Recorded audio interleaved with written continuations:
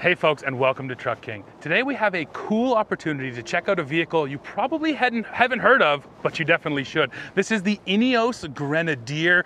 It's a bit of a throwback to old school off-roaders, but don't be mistaken, this is a modern vehicle in a lot of ways, and I'm going to tell you all about it right now.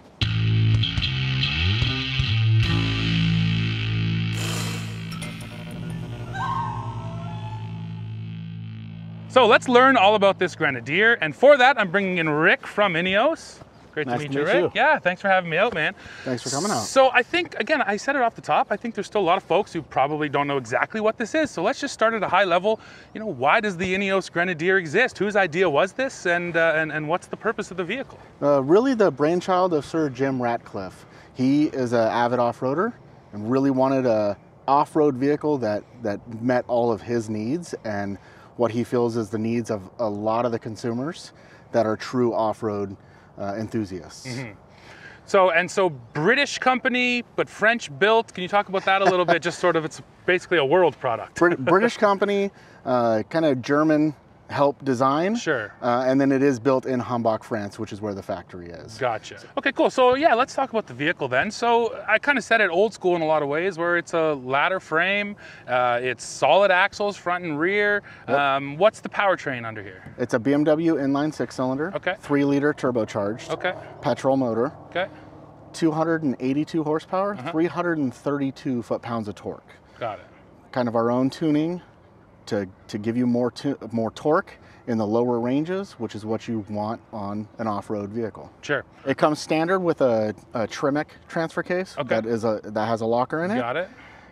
If you get the Trial Master or optional in the Field Masters, you have Carrera front and rear axles with Eaton lockers. Got it. So yeah, we can talk about the models now, but I do want to say my understanding is you can pretty much build this thing up however you want it, right? If you want certain features but not others, you can kind of do that a la carte. Yeah, they have what we call a base model, yeah, where you can put whatever features or add-ons that you'd like, or you can select a pre-constructed model in a Field Master or a Trial Master. Gotcha. So that's what we're looking at right here. So the blue guy is the Field Master, and the white is the Trial Master. Correct. And it seems the difference is the Trial Master, you could say, is the more hardcore off-road vehicle, or it comes with more of those off-road features right out of the gate, right? Yeah, and a little more luxury in the Field Master. Sure. So the Field Master is going to come with the leather seats, the heated seats, the Safari pop-up windows, gotcha, the premium sound system. Trial Master is going to come with the diff locks, the clean air intake, the auxiliary battery. Yeah. Winch is optional on either one. Oh, okay, got it. It is a red winch, about 11,000 pound capability, with a wireless remote control operated. Nice. So gotcha. Let's take a look inside the Field Master while we're right here. Absolutely. Andre can show us it from the passenger seat there. So like you said, big, thick, comfy Recaros, which is nice, leather. And then I think probably the most unique feature is everything up here above our head, if you can kind of see that stuff, Andre. So these are all your auxiliary power switches, and that's a lot of power up there. I mean, it seems like people are going to be adding light bars, fridges, absolutely, whatever they want, right? Basically anything you want. Yeah.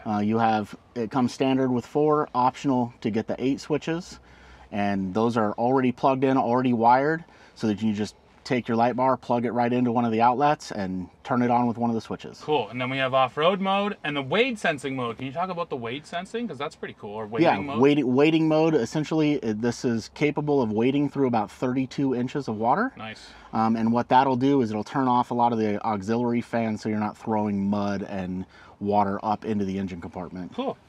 Yeah, otherwise, I mean, I would call it's very kind of industrial looking, right? Everything's designed to be big, and I think you mentioned this earlier, you can get everything with a glove on, right? So yes, big switches, everything's operatable, yeah, with big gloves on in case you're out in the cold. Yeah. It's also water resistant, so you got a little moisture on your hands, it's not going to damage any of the switches. Nice. And then, of course, you know, I talked about some things being modern. What is this, a 12-inch, maybe 12.5-inch screen, something like that? Yeah, and it does have wireless Apple CarPlay and Android Auto. Nice. And a Pathfinder navigation Very system. Cool. So yeah, still some of those modern touches, right? Yeah. Awesome. Why don't we go take a look over at the Trial Master? I keep mixing that one up too. Let's look at the Trial Master because yeah, I love this. You don't call it a snorkel; it's just called a high air intake. Clean air intake. Clean air intake. Okay. I mean, nice to get that stuff straight from the factory, right? And this is always smart too. It's funny, you can't mount these things straightforward, especially here in Canada, because they pack up with snow right away. So yes. you gotta have the mounting to the rear. I'm happy to see that. The roof rack standard on this model.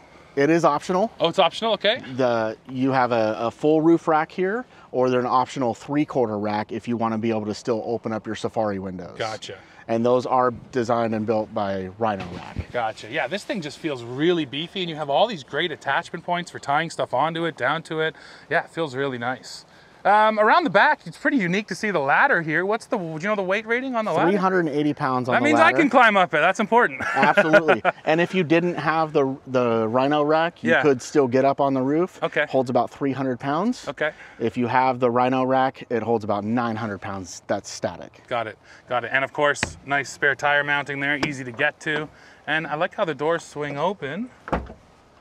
And it's obvious, you guys, you know, the rear seat space seems decent, but it looks like somebody prioritized this space and said, we need to make sure this customer gets a lot of storage. Is that fair to say too? Absolutely, and easily stackable. It's very square. For sure, and D-rings, you can see these D-rings up here. So again, nice spots to tie stuff down with bungees or straps. And then the rings in the floor, right? Or the movable cleats down here in the floor. Yep, in the L-track design, you can get many different accessories for that to attach to it. Very cool. Oh, am I backwards there? Yep. It still closes though, that's funny. Absolutely. A lot of them still won't, right? And the design for that is in case you have the door open and you have your camping stove on it, you can still close your ladder to get up onto the roof if you forgot something up there. That's actually really smart. Yeah, often when you have those kind of doors, the one door won't close without the other one, right? Yeah. Well, very cool. I think the last thing we got to hit are when it's going to become available in both the US and in Canada, because we have viewers on both sides of the border, and then pricing. So ordering is opening up at the end of this month, end of May, beginning of June. Okay. And delivery for the US, the end of 2023. Okay. For Canada, first quarter of 2024. Gotcha. And do you know the prices both sides of the border? Base price is about 72 US. Okay. And about 92 Canadian. Cool. Awesome. I mean, it seems like a really unique product on the market, no doubt about that. But the most important part is going to be how it drives. So we're going to go hit the trail now and see. Thanks a lot, Rick. I appreciate it, man. Thank you. Now let's take a look underneath the Ineos Grenadier. Starting at the front, nice exposed tow hooks and this steel bash plate, and it just strikes me how thick this thing is. There's no flex to this whatsoever. It is strong. Now as we roll back, this is sort of a classic 4x4 setup. You're getting solid front axle, solid axle in the rear. You get your transfer case directly in the center of the 4x4 system. That is where you want it. The thing that really strikes me underneath here is how beefy these components are. All of these steering components, they're serious. Now up in here you can see high box springs, and you're getting those all the way around on this unit. As we roll back, one major skid plate, that's right there for the fuel tank. You're getting nice rock sliders there on the outsides. Sort of in the middle here, this is a little bit of just kind of beefy componentry, but that's gonna act as a skid plate right there too. And then at the very rear, you get a rear end skid plate. That's not something you see too often, but it's nice, you know, departure angle wise when you're coming off of an obstacle, not to drag your bumper back there, you actually get a skid plate. Now talking about angles, it's a 36-degree approach and departure angle here, and 10.4 inches of ground clearance, which are pretty dang good off-road numbers. Now it's time to go for a drive and see how those actually feel out on the trail. Well folks, here we are now off-road here at Mo Sport. So we've got Rick riding shotgun, and then you guys all recognize Andre from TFL in the back. Andre's been helping me shoot a little today. I've been helping him a little today. Yes. Or mostly I've been annoying you, right, Andre? No. You introduced me to your mosquitoes here. Yeah, exactly. He's learning all about Ontario bugs. And trust me, this is not half bad out here today. So yeah, I mean, you know, at very first impression, and I kind of listened to everything Andre had to say too, but the first impression is just the seating position. This is an off-road seating position. You're up tall, you're really good clearances. The flat fender's up there too, again, a little reminiscent of a Defender. You can see the fender, you can see exactly where it falls off, so you know exactly where that tire is up there. That's always the kind of first crucial thing I look for, right? Is how do I see the vehicle, how does it feel around me? And this is obviously somebody who goes off-road, you know, set this up.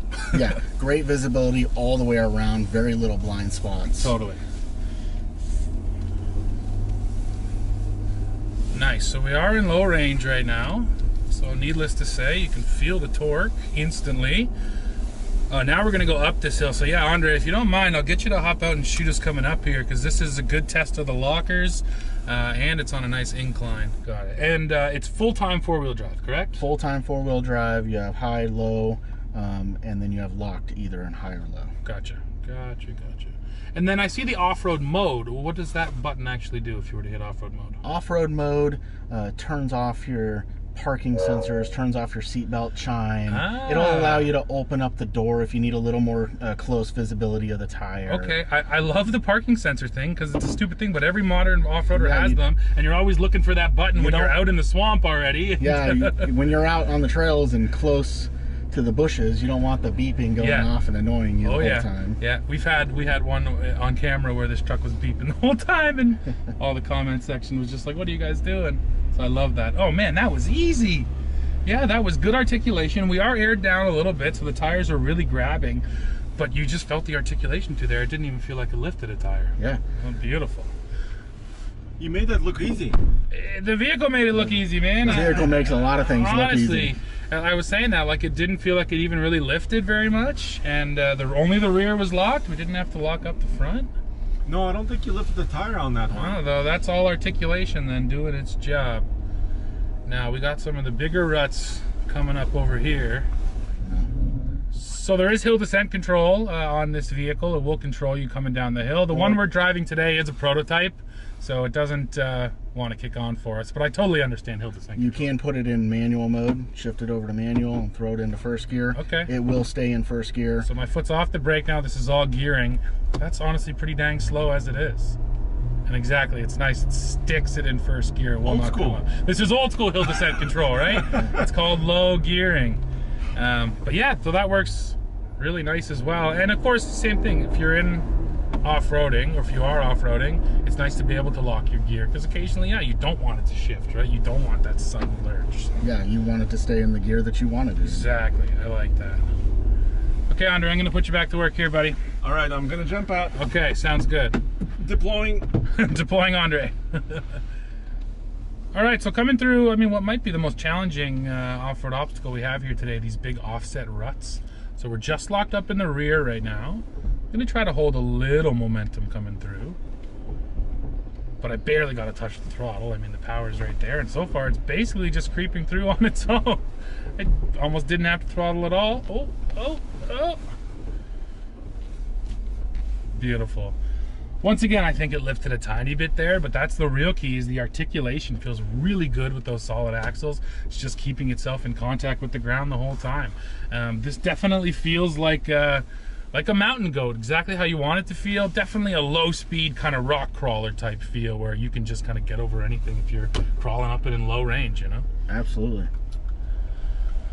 Well, I think the purpose of the Grenadier is pretty clear. It's a hardcore off-road machine, and again, let's be honest, even the G-Wagon and the Defender, everything's moved to independent front suspension. That's where everything's getting a little soft, quote unquote, and this thing hasn't. You still have solid axles here, so definitely appreciate that aspect of it, because it's, you know, bucking industry trends a little bit. Although again, I think we can be totally honest when we say a lot of these customers may never go off-road and might just be looking for something that's not a G-Wagon, just to stand out a little bit. And I think this checks that box too. There are just some people who want a vehicle that's different, special, unique, and that's what you guys have here as well. So. Absolutely, it is very unique, and it's its own vehicle. No doubt about it. So yeah, definitely going to be a fun product to watch in the marketplace and sort of see how people react to it here in North America, because it's already for sale in Europe. But yeah, excited for it to get here. Yeah, me too. Well, folks, we're coming to the end of this one. Now, like I mentioned, Ineos is going to be on sale in the United States at the end of 2023 and here in Canada at the beginning of 2024. But this is what they're doing right now. They're holding events like this to show the vehicles to reservation holders so they can come out, taste, touch, feel it, and then decide, you know, how they want to spec it out. So it's exciting always to see a new brand that is launching, especially in the off-road space. And I can't wait till they get here so we can see how they actually sell. So like I said, that's it for this one. Go in the comments below. Let me know what you think of the Ineos Grenadier.